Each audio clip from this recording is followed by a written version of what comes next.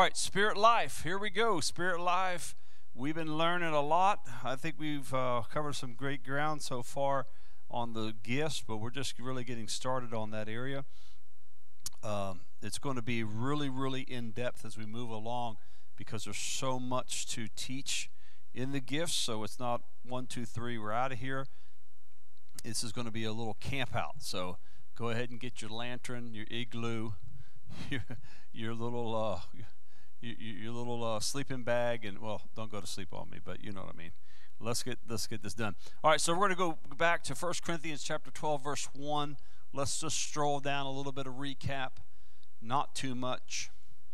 Now about the spiritual gifts, the special endowments given by the Holy Spirit. Brothers and sisters, I don't want you to be ignorant or uninformed. King James says what? Ignorant, right? He doesn't want us to be uninformed. Again, there's so many people that are uninformed about the spiritual gifts, and that's a shame, and that's the problem of a pastor.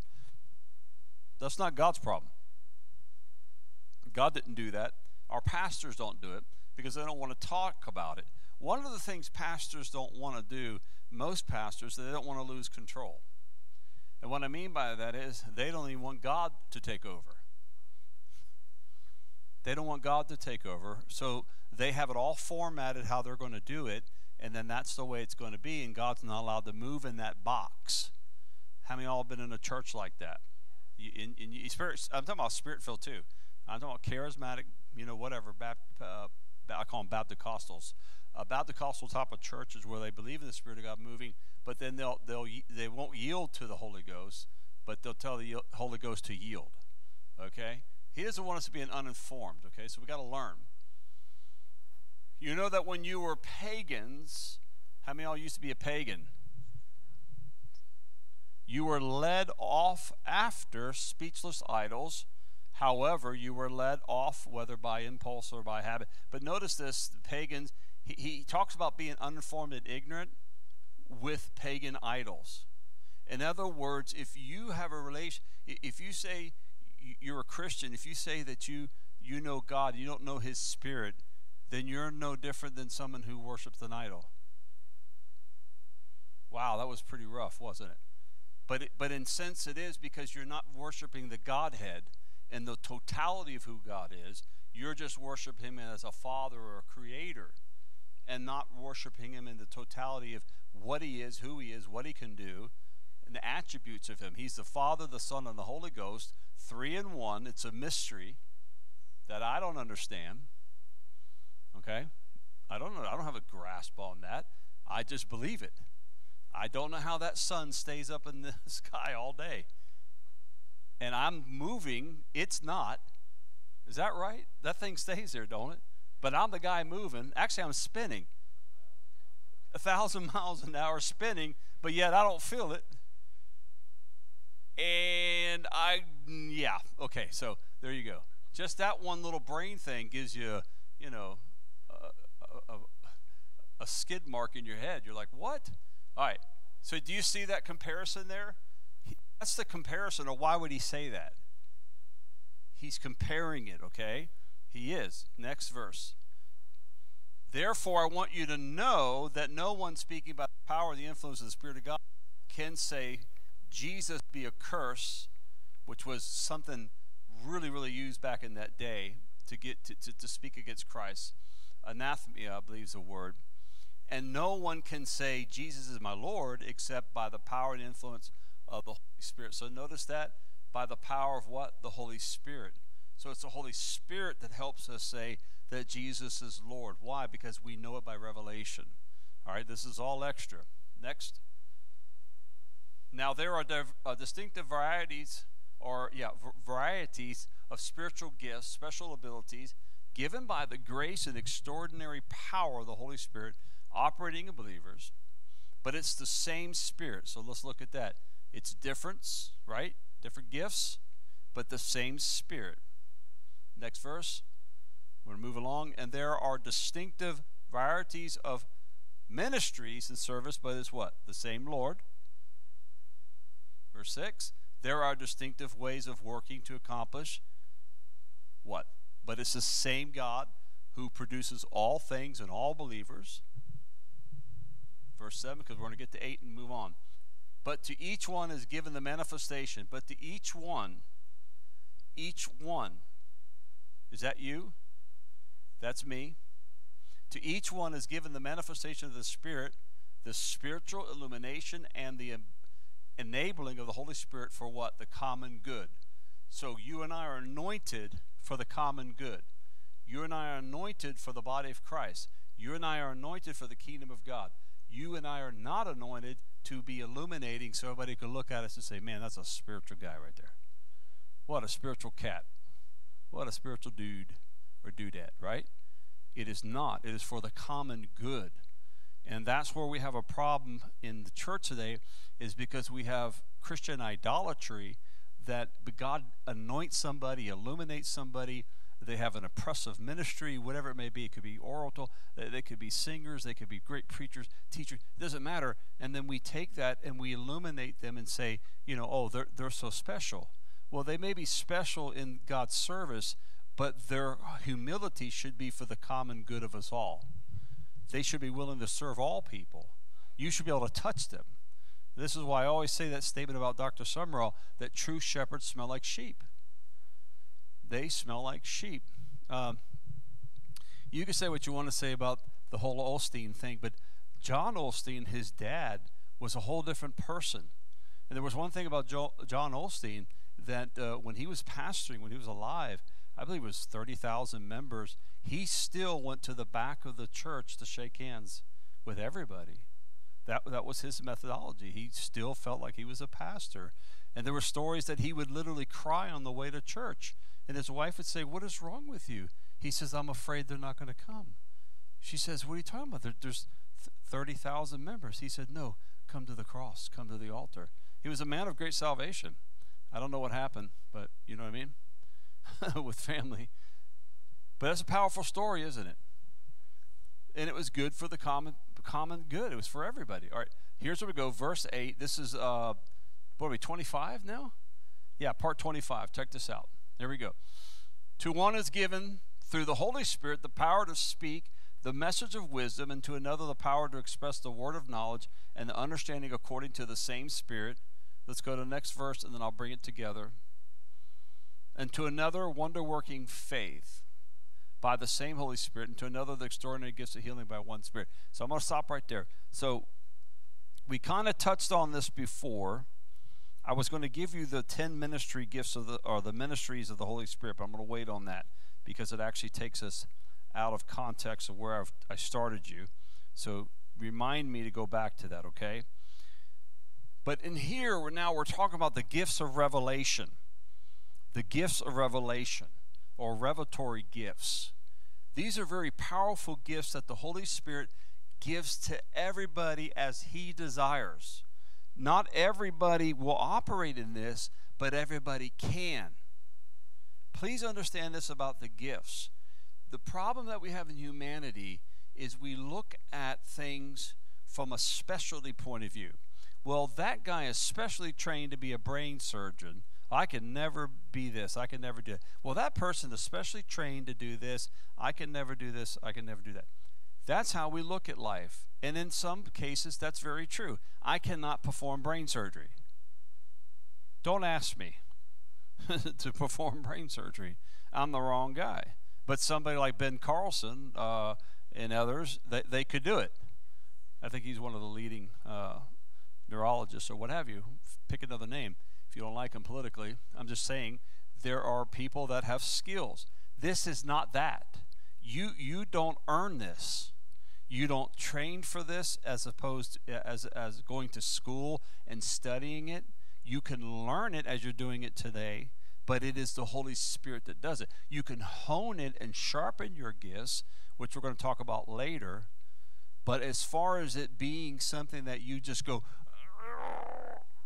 like that, you know, no, you don't do that. You don't squeeze it like you squeeze faith or something. You don't, you know, people say, I'm going to get some more faith. It doesn't work that way. It works by the Holy Spirit saying, I'm going to use you in this area. It works too by you saying, Lord, I'm open to any of the gifts you want to use me in.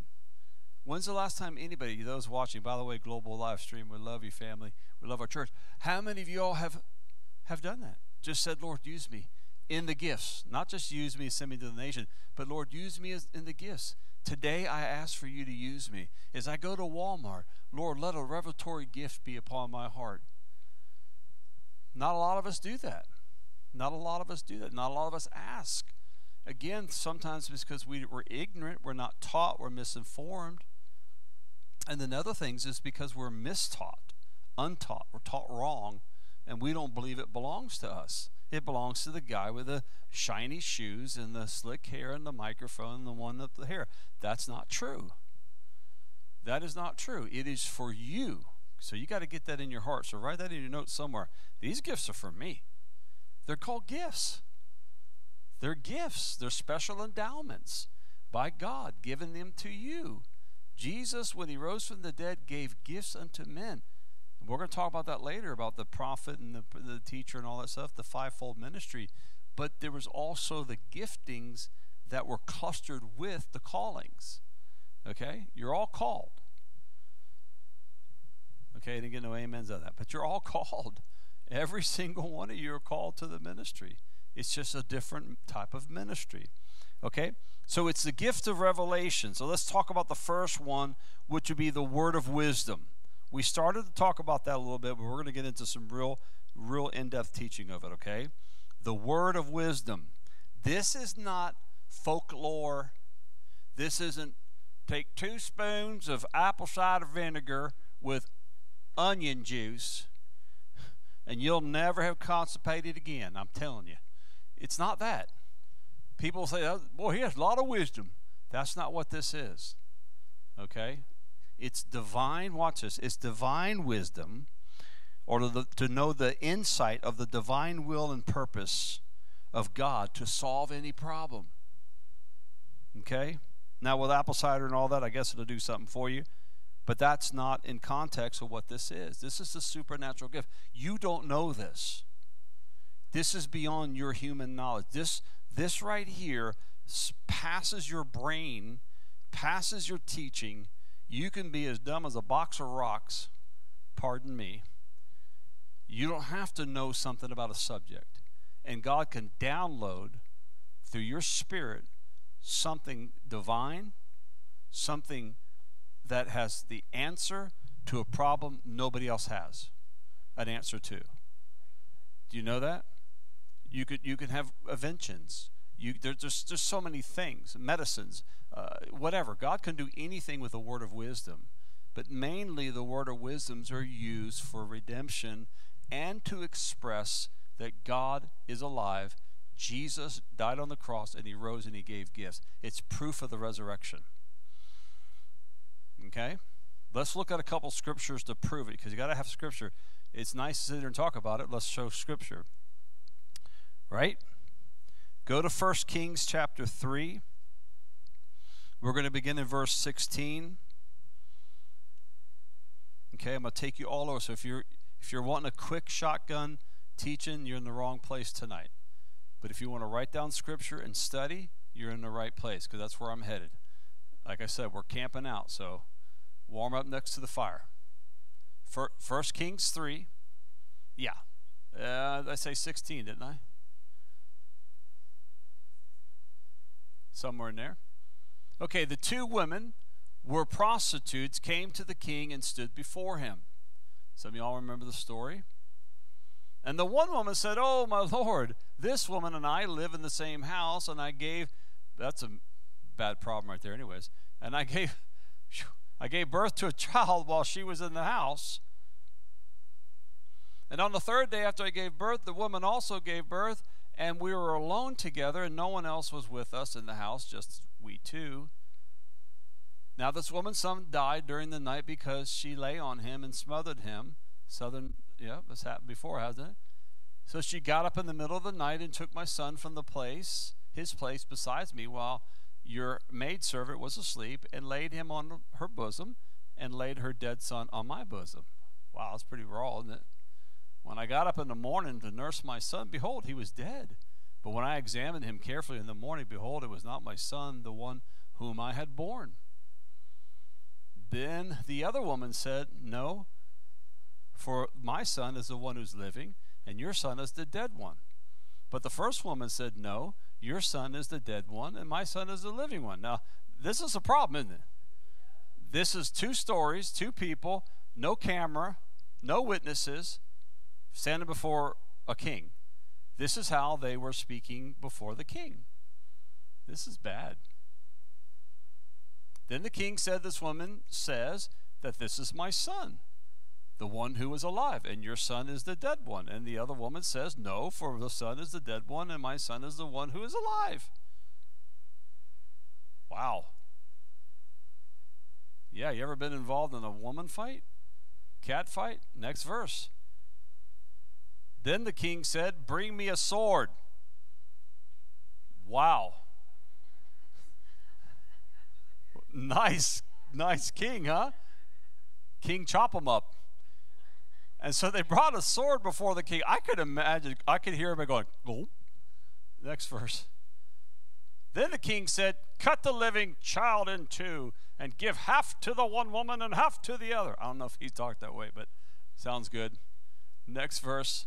Then the woman whose child was a living one spoke to the king, for she was deeply moved of her son. Oh, my lord, give her the living child, and by no means kill him.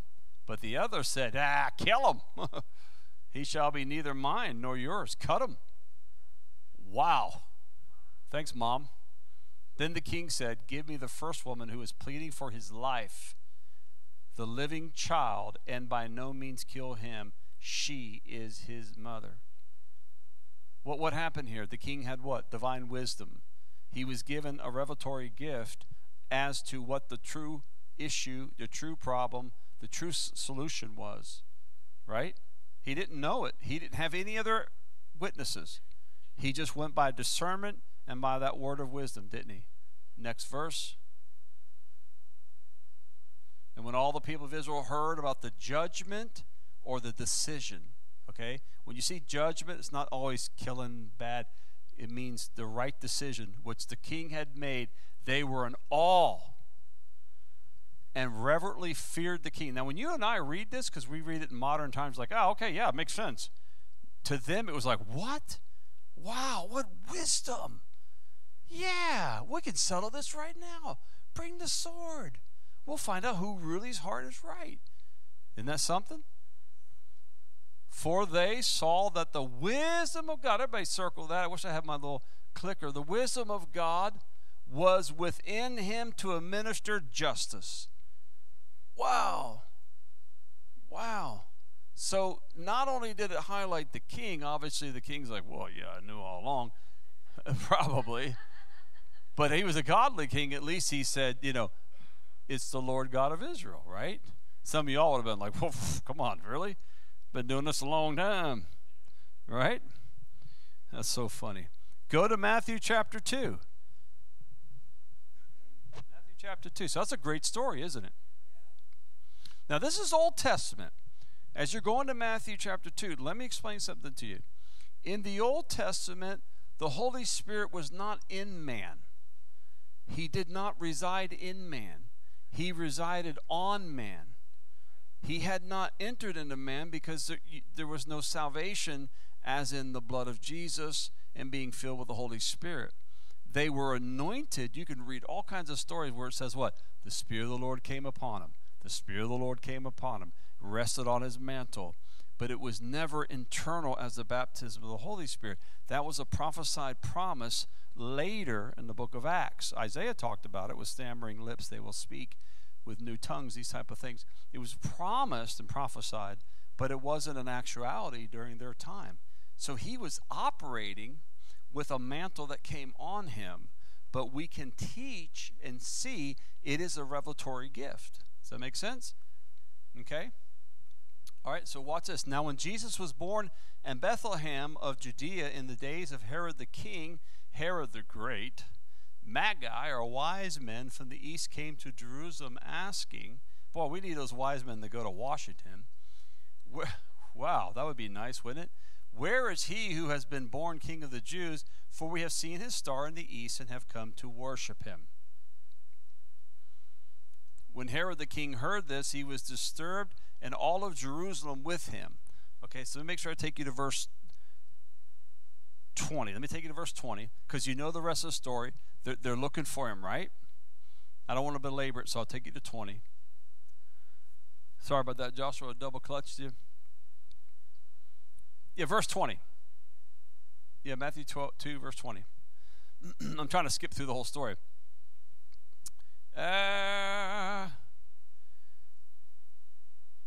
No, go on back. Go back. Go to 15.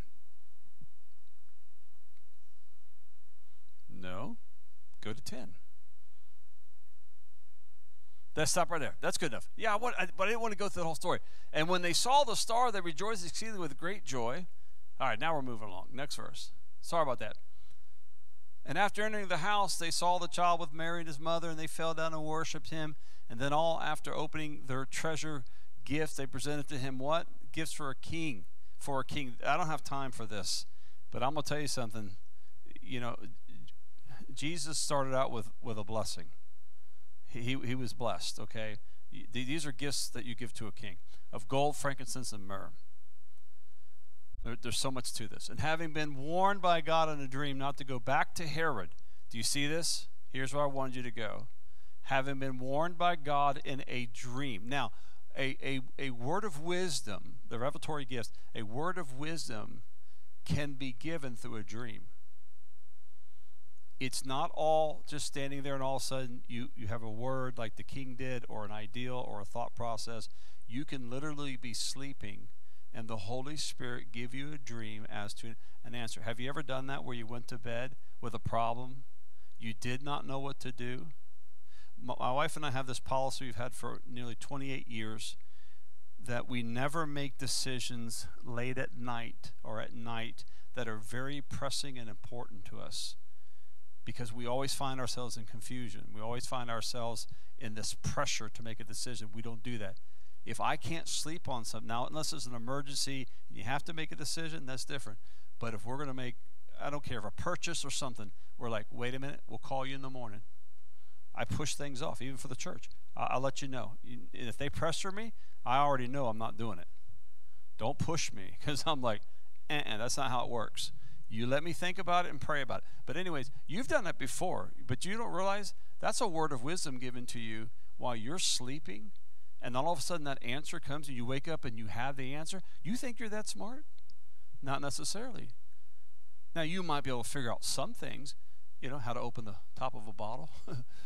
But this is, deep things that you don't understand, that's the Holy Spirit helping you.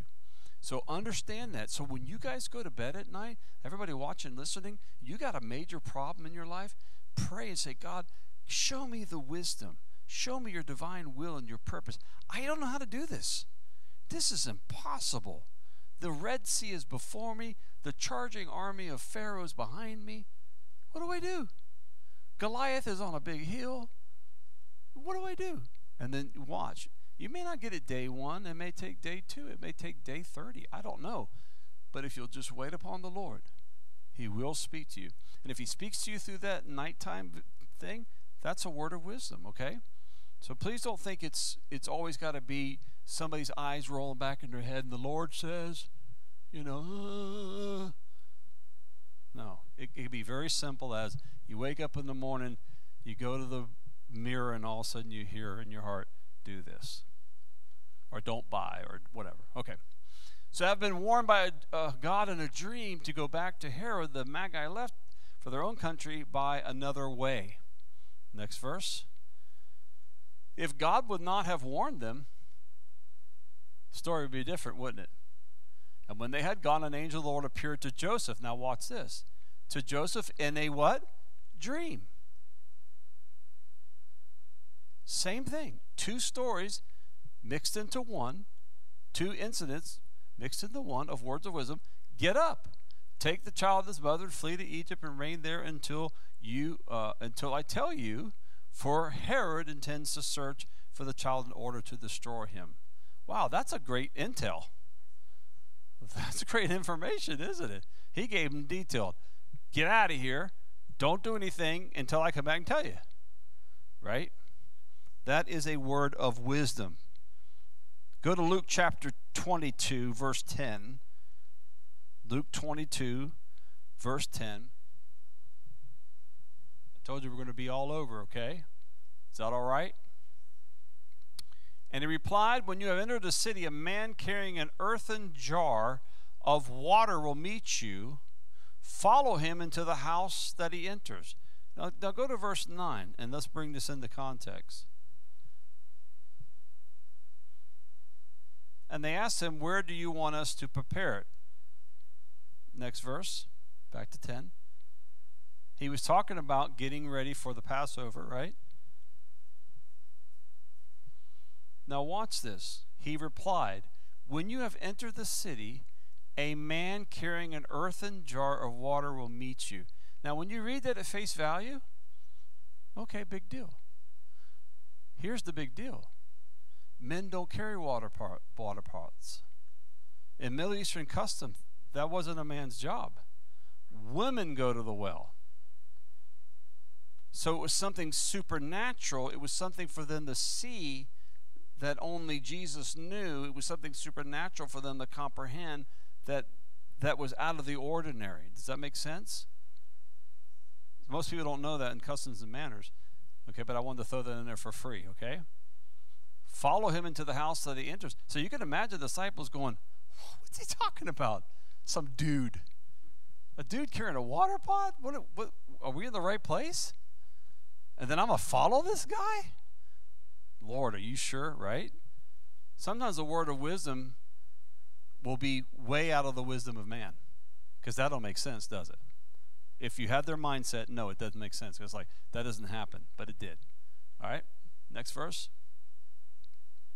And say to the owner of the house, the teacher asked, where is the guest room in which I may eat the Passover with my disciples? How does he know all this? Did Jesus set all this up? Did he talk to the guy? No. He told him to go to a city. Did he text? Did he call? Did he email? No. Supernatural wisdom. Supernatural insight. He saw the divine will of God. He had to have a Passover meal. He had to have a place to have Passover. So the Lord supernaturally downloaded, showed him what was going to happen. He conveys it to the people, to his disciples. They got to think at some point he's nuts. No, you can be as spiritual as you want. Oh, I don't believe Jesus. There was no Bible to believe. There was nothing to back. Your only education you had was your Pharisees and Sadducees yiping in your ear that this guy's false. Maybe a few pieces of scroll that let you know a Messiah was coming, but he wasn't supposed to come this way, right? No, he was supposed to come as this, conquering king, according to their teaching. All right, next verse. So this is trippy, isn't it? And then he will show you a large upstairs room. How'd you know he had a room upstairs? Furnished with carpets and dining couches prepared. He probably could have told you the decor in color. I've never really detailed read this like I'm reading it now and teaching it. I mean, think about the supernatural detail. Mark's going to be on the second chair on the back row with a hat on. He's going to be waiting on you. I mean, that's amazing. That's amazing. He's never been there, according to any scripture we've seen. So it has to be supernatural, right? And then we're going to prepare the meal there. Well, who's going to get the food? Next verse. Because I think I'm taking you down to, so you know, Judah or Joshua. I was actually supposed to stop at 12, but okay, we'll stop right. And then they left and found it just as it had been told them, and they prepared the Passover. Their brains were probably smoking. They were probably on fire. Wouldn't you be? I mean, if I told you, no, you see, if I told you, no, it's impossible. You would think I text. You think I knew somebody in Toccoa or some city, and I set it all up, because today's technology is, I use something. Somehow I did this, right?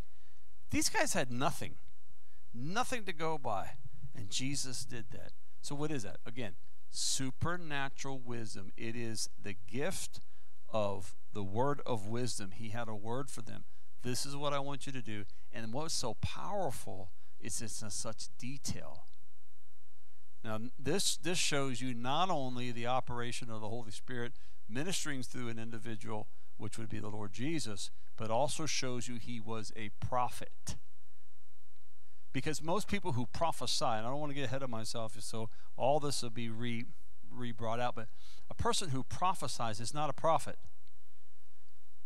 They can hear a word from the Lord and speak it and prophesy it and declare it, but that doesn't make them a prophet. Because most people, when they prophesy in generality.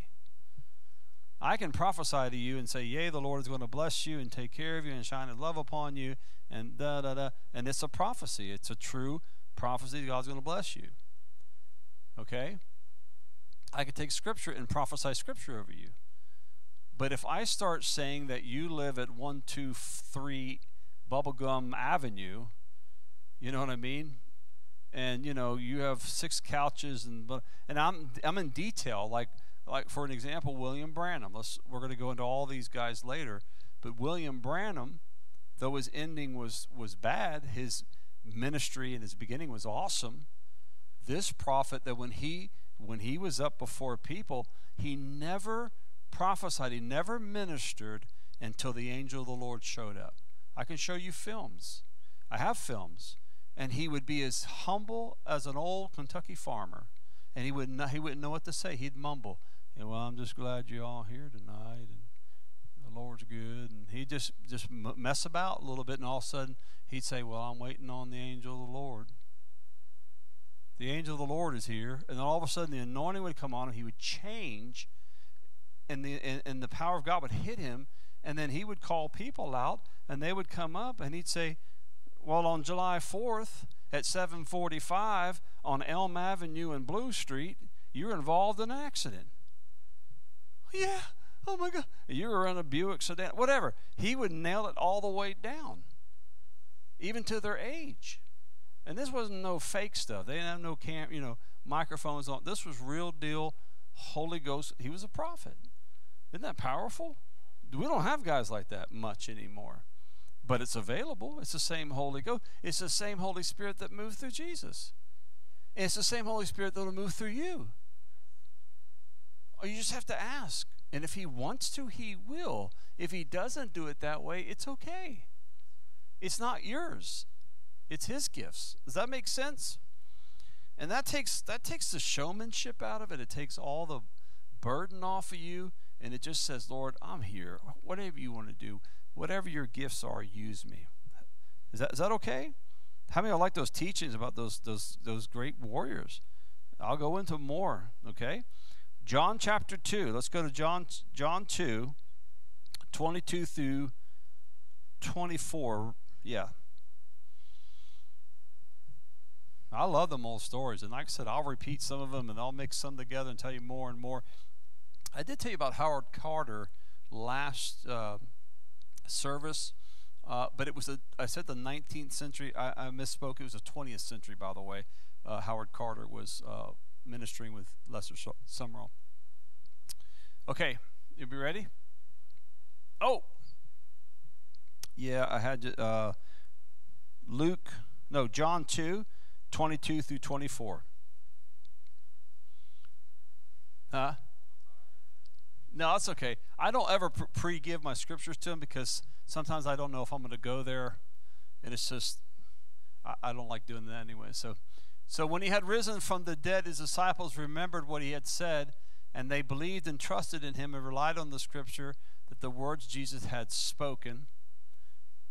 Now when he was in Jerusalem at the Passover feast, many believed in his name, identifying themselves with him after seeing his signs, attesting his miracles that he was doing. But Jesus, for his part, did not entrust himself to them because he knew all people and understood the superfluity and fickleness of human nature. Doesn't he know that? Go now to chapter 4, 16 through 19. Did I give you 20? Did I finish on 24? Yeah. Okay. So they believed on what he had done, okay? They believed the miracles. And this, Jesus said, go call your husband and come back. Remember this? What story is this? The woman at the well, right? And the woman answered, I don't have a husband. Liar. Go back. Jesus said to her, you have correctly said I don't have a husband. Now watch this. This is the word of wisdom working. Okay? This is the word. It's actually, watch this, it's the word of wisdom with discernment working together. You might want to write that down. Discernment, it helps balance or helps activate, or it's part of the whole process of the word of wisdom, okay? Discernment. You got to discern too. All right? Oh, this girl's in trouble. For you have had 5 husbands. 1, 2, 3, 4, 5. 5 husbands, and the man you're now living with. Look, he didn't even say, he got her past and her present. And the man you're now living with is not your husband. You said this truly. That's a word of wisdom, isn't it? You say, you know what? You could use this in evangelism. You can use this ministry to somebody. I've used it in ministry before where somebody was lying to me. I knew by the Holy Ghost, praying for somebody, if it was an addiction, and he told me what it was, and they wiggled their way and said, no, I don't do that, I don't do that. I was like, yes, you do. And then they finally confessed, yes. What? I wasn't accusing them. It wasn't the spirit of, now watch this, you got to be careful. It wasn't the spirit of guessing or the spirit of criticism. Man, I'm going to get ahead of myself. But in some of these prophetic schools, which you need to stay away from, some of these prophetic schools, they'll teach you how to prophesy based on people's emotion, based on their body language. So if you're starting out and they see you crying, then they feel like they've hit a nerve, and then they keep with that particular theme or what have you. I tell you, it's trickery. It's trickery. When you are operating in these gifts, I don't care if you're falling on the ground flopping like a fish. Here's the word of the Lord. This is the sin you're in. This is what's happening, and there is no doubt about it. Okay? Now, you got to be bold to do that. But you learn the gifts. The gifts, it's a process, and we'll go over that later as we go down the line. Isn't that powerful, though? 5 husbands. And the dude you're shacking up with, that ain't your husband. Next verse. The woman said, Sir, I see that you're a prophet. Duh. That's the biggest duh scripture I think I've ever seen. Do you think? I thinketh you a prophet. Wow. Okay, so let's go to another scripture. This good? See if we get a couple more in before you go. Acts 26:16. See, sometimes these scriptures are right where I want to be, and then I want to go above and be, so just be patient with me if I jump over it or I'm ahead of it or whatever. I like to get the whole context together. All right, waiting on Joshua to wake up. Huh? Acts 26:16. All together, ready, everybody. Acts 26:16. Got it. All right, here we go. Yeah, I guess we can do it. Get up. Not you all. Get up. I've been waiting for him to say that. Stand on your feet. I've appeared to you for this purpose, to appoint you to serve as a minister and as a witness, to testify with authority, not only to the things which you have seen, but also to the things which I will appear to you. Next.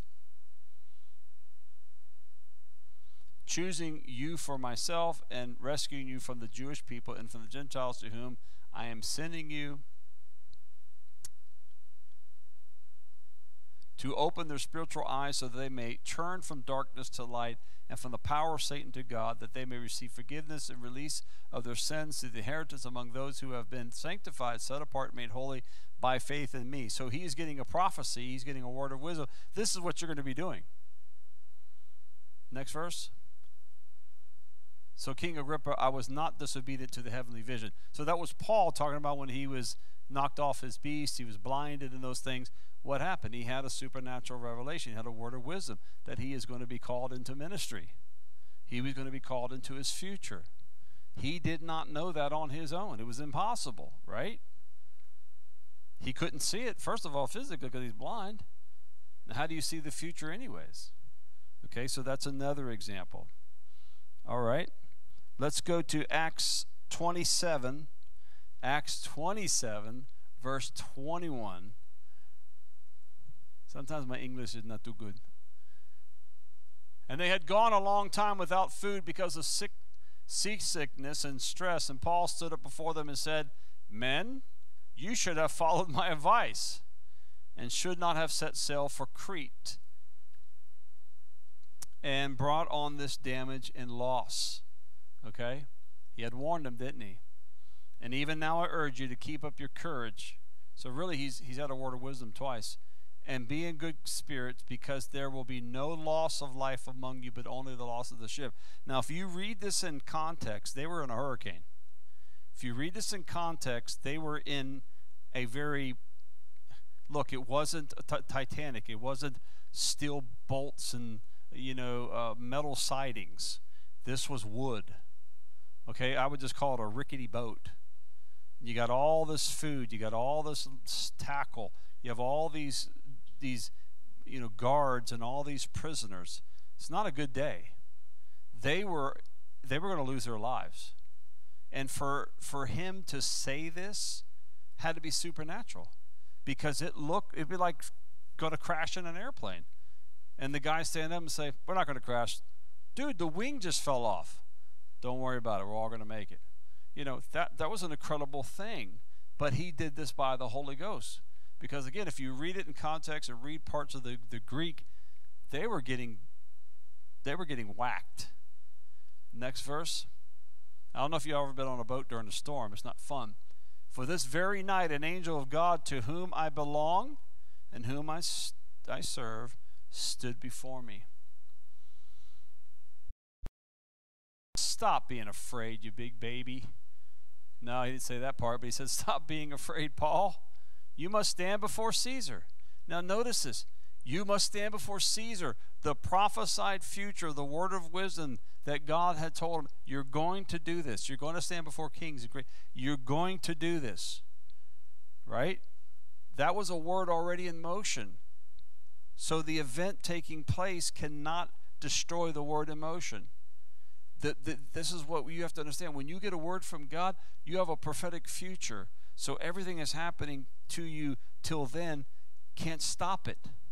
You can forfeit it. You can destroy it, but man can't.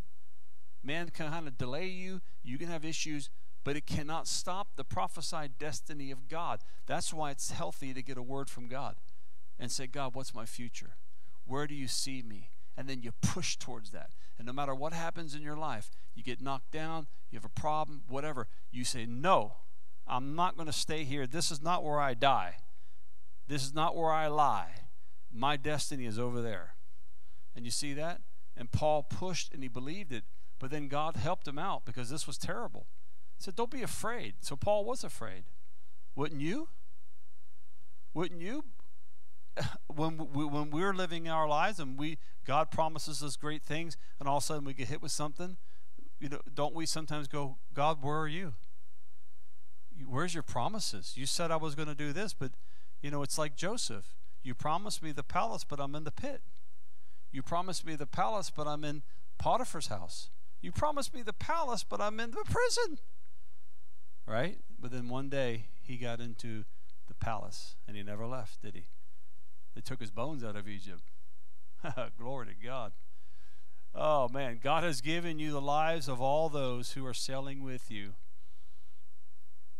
You know how that is? God said, "Look, I'm giving you those lives." Why? Because I prophesied through you that you're going to do it. I gave you a word of wisdom. I'm going to prove myself through you to these men under this terrible situation. They're going to make it. God has a lot at stake here with his reputation. He always does for all of us. Next verse. Man, it's almost 8 o'clock. "So keep your courage, men." I could just see him saluting. For I believe God and have complete confidence in him that it will turn out exactly as I have been told. Wow. Next verse. But we must run the ship aground on some island. Wow. So he's basically saying we're going to have to crash this thing. But don't worry about it. We're going to crash it, but we're going to make it. That took a lot of faith in Paul, didn't it? But it was the word of the Lord from Paul. Now go to 1 Corinthians 5, and I'll finish up the word of wisdom, at least for tonight's teaching. Again, I'm going to come back around. We're going to bring the wagons and circle it again and again. You're going to hear it all over the place, okay? So again, it's not one and done. So go to 1 Corinthians, what did I tell you, 5? Is that what I said? Please, just real quick. In Acts reported everywhere that there is sexual immorality among you, of kind of immorality that is condemned, even among the unbelieving Gentiles, that someone has an intimate relationship with his father's wife. That's not good. Next verse. And you are proud and arrogant. You should have mourned and shamed that the man who had done this disgraceful thing would be removed from your fellowship. So what is Paul? Paul has a word of wisdom. He knows something's going on in the church. Next. For I, though absent from you in the body, but present in spirit, have already passed judgment on who has committed this act as if I were present. He said, I'm already there by the Holy Ghost. The Holy Ghost is, remember, Paul was an apostle. So when an apostle is over a church, he's got, I don't want to use this word, so it's not a New Age word. He has the vibe or the feeling. He has the pulse. He has the understanding of the Holy Spirit. He knows what's going on for the most part. Sometimes he has details, sometimes he does not. If you're an overseer of a church or churches, for the most part, God will give that supernatural download so there's an understanding, not for control, but for correction, for help, right? If you got a bleeding sheep, you got problems with sheep, you have a wounded sheep, or you have a wolf among the sheep, you got to know these things, right? So Paul was in tune to the Holy Ghost. All right, just a couple more verses and we're gone. In the name of our Lord Jesus, whom you are assembled, and I am with you in spirit. See that again? That's not freaky. He's not sitting there hovering. Was that Paul? Paul just walked in. That's so weird. No. In spirit, meaning the Holy Ghost is there. I'm there in the supernatural connection with you. Remember the prophet in his it was Elijah, and his little dude went out there and stole the money and did all that stuff. Remember what did he say? Did not my spirit go with you? Well, the Holy Spirit went with them, came back and told Elijah, hey dude, this guy's a thief. Right? With the power of the Lord Jesus, here we go. We'll stop. You are to hand over this man to Satan. This is a whole nother teaching. I don't have time for it. You don't think this is church discipline? It is. New Testament church discipline. This is heavy and you don't hear it taught much, and we're not going to go into it. But hand over this man to Satan for the destruction of his body, so that his spirit may be saved in the day of the Lord Jesus. That is heavy. But let me tell you something. That has to be done in love, spiritual authority, and maturity, or it becomes witchcraft. And we're not going to get into that.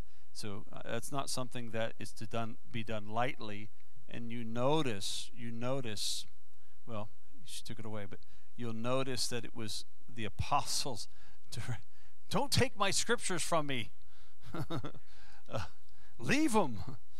That took that apostles' authority to do that. It's heavy duty, but it is church discipline. Would God do that? Yeah, he sure would. He loves, and he don't want a person to go to hell. So if he has to use affliction to put you on your back to look up, he'll do it. He sure will. All right, is that pretty good to help you out a little bit tonight? I hope it does. We're going to get more into it. Like I said, we're going to camp out, so it's going to be a lot of good teaching as the Holy Spirit helps us. Father, thank you. I pray now as we leave that you would just anoint all of us, Lord, to walk in these supernatural gifts, just to be open and to ask, Lord, what do you want us to do? Be free, Holy Spirit, to use us, whether it's in a service, Lord, or whether it's in our families or just at the marketplace. I thank you that we're all anointed. I thank you that the same Spirit that rose Jesus from the dead dwells on all of us tonight. We love you and thank you for the gifts of the Holy Spirit in Jesus' name. Amen. Guys, don't forget all the prayer requests, and I will see you Sunday. Be blessed.